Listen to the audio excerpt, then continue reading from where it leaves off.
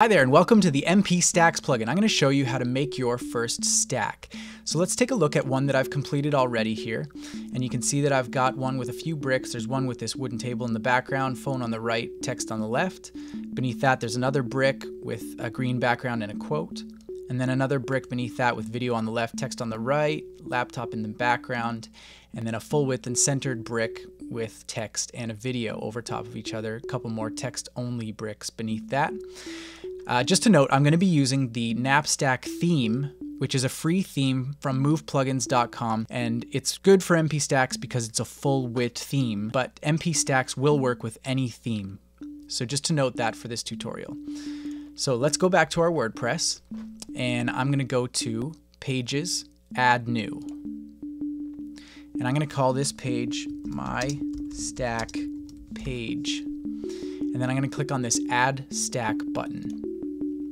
And then we're going to give our stack a brand new name. So let's call this My First Stack. And then click Make a New Stack. So our stack was successfully created and it put it into this drop-down menu here. And I'm going to select that one and then click on Insert Stack. So now it's put the stack on my page. Now, because we're using the Knapstack theme, over here under Page Attributes, you'll see that we have a few page templates. If you're using another theme that doesn't have a stack template, you may want to use the full width, but I'm going to use the one called Stack. And then I'm going to publish this page. So now let's view the page. We can click on this View Page button, and you're going to see that we have a page here with a stack with no bricks in it, which is this area that's kind of reddish pink, and it says no bricks are currently in this stack. That makes sense because we just made this stack. So let's click on this Add a Brick to this Stack button. And that's going to open up a dialog box with a bunch of info about this brick. So what we're going to do is give our brick a title so that we can reference it later. So I'm going to say that this is the first brick in my first stack. So now let's give our brick a background color. So let's scroll down over here on the right hand side under Brick Background Settings, and we'll scroll down to where it says Background Color, and then we just pick the color that we want. So for now let's go with like a orange, and we'll set that, and then we'll scroll up and we'll update this brick. And what that's going to do is it's going to close the dialog box and refresh the page that we're on. So you can see that our brick is this orange stripe and it's very short right now. So let's go ahead and make that a little bit higher, add some height to it. So let's click on Edit This Brick in the top left, which opens the dialog for this brick again. And we'll scroll all the way back down to where it says Brick Size Settings. Now let's set a minimum height of about 450 pixels. Scroll back up, hit Update, and it's going to refresh the page for us. Now you can see that our brick is a little bit more sized the way that we want it to. So we've set our minimum height to be 450 pixels. And if we go back over here, that's roughly about the same size. Let's go ahead and set a background image instead of just a background color. So let's go back to our new brick here, and we'll go to Edit This Brick, open our dialog box, and scroll down to where it says Background Image. So let's click Upload. And then I'm going to select the image that I want to use, could be anything, and then I'm going to click Use Item. We'll scroll back up and hit Update to see how it looks. So now you can see that it's loaded this image into the background of our brick. So now let's go ahead and add the foreground content types. So if we go back over to our pre-made stack, you can see over here we've got some text on the left and an image on the right. So let's go back to our new brick and we'll click Edit This Brick. And over here where it says Bricks Content Types, you'll notice that this brick has two content types. Let's set the first one to be text. And you'll see that the controls for the text just popped up down below here, so we'll deal with that in a second. And then we'll set our second content type to be an image. So let's set that, and if we scroll down, we'll see that it's also added an image control area. So let's go back up here now to where it says alignment. We want our content types to be aligned with the first one on the left and the second one on the right. So that's text on the left, image on the right. So let's go to alignment left, right, and we'll select that. Now we'll scroll down and set the settings for our text content type. So the first thing we want to do is set the color of this text. So let's make it white. And that'll make this text white. And we want our font size to be about 40 pixels if we're copying this one over here, because this text here, Build Amazing Pages Without Coding, is about 40 pixels. So let's set that and we'll make it 40 pixels. And then we're going to say, this is my first brick. And then we'll scroll down for the description, which is going to be slightly smaller. And we'll set the color to, again, be white. And we'll set the text size to be 19 pixels, because that over here in our sample one is about the size of this description text underneath. It's about 19 pixels. So let's go back and make sure, yeah, we'll set that to be 19. And then here we'll write a description. So here's a description of this brick. Now let's go up and publish this to see what this has done to this brick. So let's preview it. And there you go. You've got your text on the left-hand side with the first text area 1 here and text area 2 here. So that's our first content type on the left-hand side. Now let's go ahead and add our second content type, which is an image, on the right. So let's click on Edit This Brick, and we'll scroll down to the controls for our image, and we're going to click Upload under Main Image. And then I'm going to select an image, and I'm going to click Use Item. So now that we've added our image, let's update it and see how it looks. And there you go. Now we've got our text on the left, our image on the right, and we've got our background image. Now, the size of this image has actually pushed the height of this brick to be higher than what it was. You'll notice it's a bit higher. So let's go ahead and set a maximum height for this image so that it doesn't push down on what's within it. And then we're going to scroll down to the image content type control area, and we're going to set our max image height to be the same as the minimum height as our brick, so that the image does not push the brick to be any bigger than what we want it to be. So let's set it to be 450 as well. And we'll scroll back up and update. So now our brick is back at 450 pixels, which is the same as the first brick in our preview stack. So let's go back to the one that we're working on here. And the only thing that's bothering me right now about this is that there's a gap underneath this phone, and I want this phone to touch the edge. Now there's a default border for images of 10 pixels. So let's go ahead and remove that. We'll click on Edit This Brick, and we'll scroll down, and we're going to say Content Types area, min height above below, default of 10. Let's set that to be 0. So there will be no area above or below the content types. And we'll scroll up and click Update. And you can see that there is now no space below this image. It's touching right to the edge. Now the reason why it isn't touching on the top is because there's actually blank space in this image. When I saved this image, I left blank space on top of it. This image is touching the top, there's just no space here. So we've created our first brick and it looks pretty good. So now let's go ahead and add a new brick. And over here on the right hand side at the bottom, if you roll over this, you can see it says Add Brick After.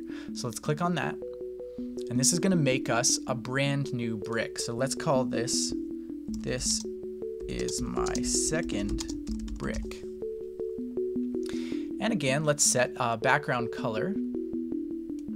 Let's set it to be green. And we'll set a minimum height of 450 pixels because we want it to match, keep the same kind of feel going for our bricks. And we'll scroll up and click Publish.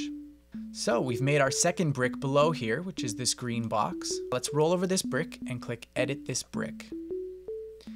Now, what did we want to have on the left-hand side if we go to our preview? Well, we were going to make this into a quote area. So actually, we want it to be quite a bit shorter. So rather than being at 450 pixels, let's make this 100 pixels. We really only want one content type. So let's set the first one to be text and the second one to be none. We also want this text to be centered across the entire brick. We don't want something on the left and the right. We want this right in the middle.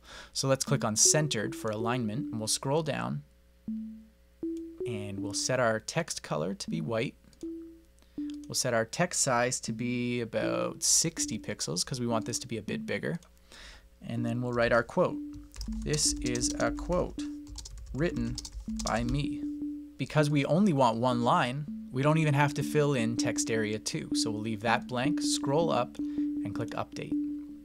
So now we have our second brick with a quote in it. Now I would say that this text is actually a little bit too big for my liking. So I'm going to click on Edit This Brick, and I'm going to scroll down, And I'm going to reduce the text size to about 40 pixels.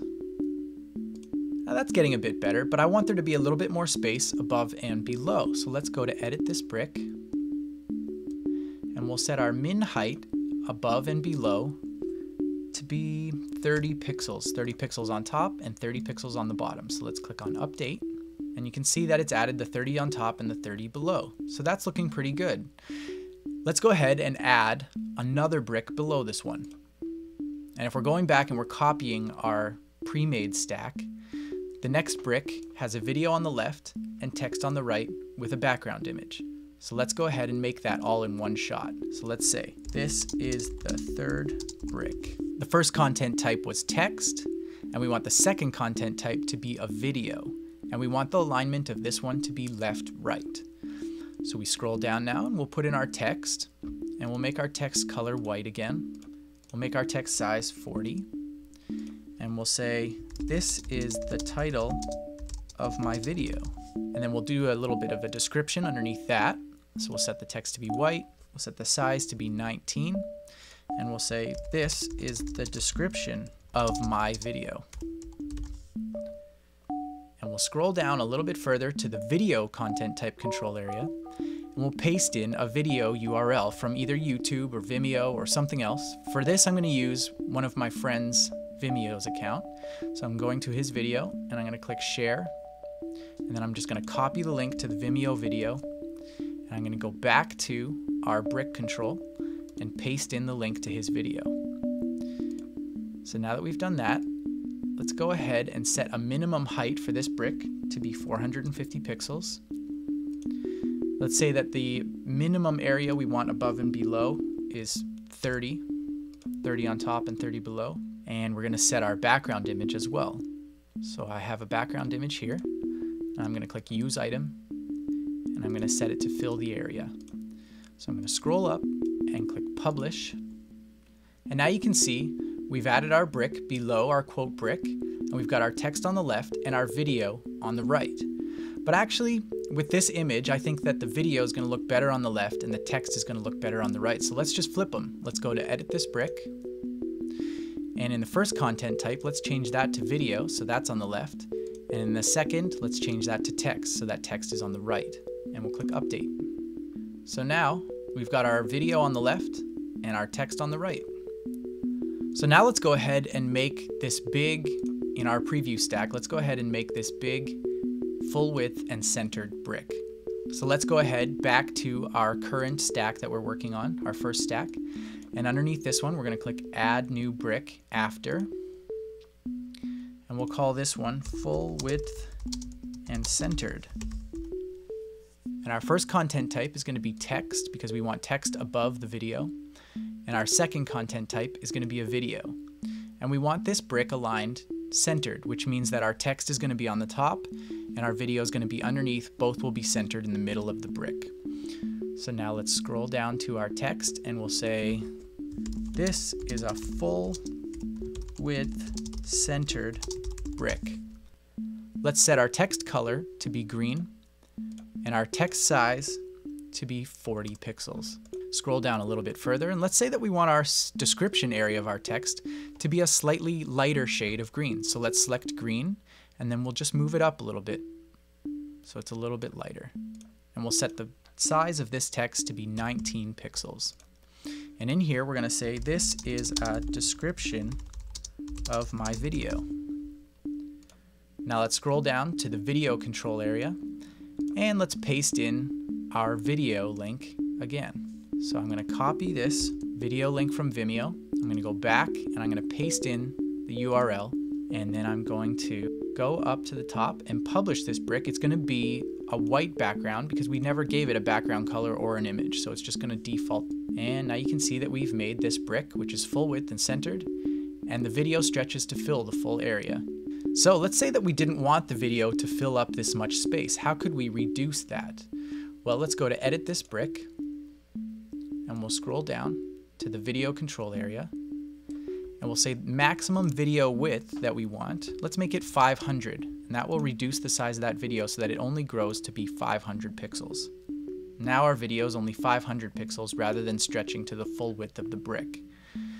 So what if we wanted our entire brick to be more narrow? Let's go to click edit this brick, and let's set the content type area max width to be 500 as well. And this is going to make our text constrained to that same width as that video. We'll scroll up, click update, and now our brick is only going to be able to grow to 500 pixels. The content types are only going to be able to grow to be 500 pixels wide. But you get the general idea of how you can control the width of a brick there, how you can control the text size, the text color, and the content types to be an image or a video. So there you go. You've made your first stack. So go ahead and have fun and make your website completely original.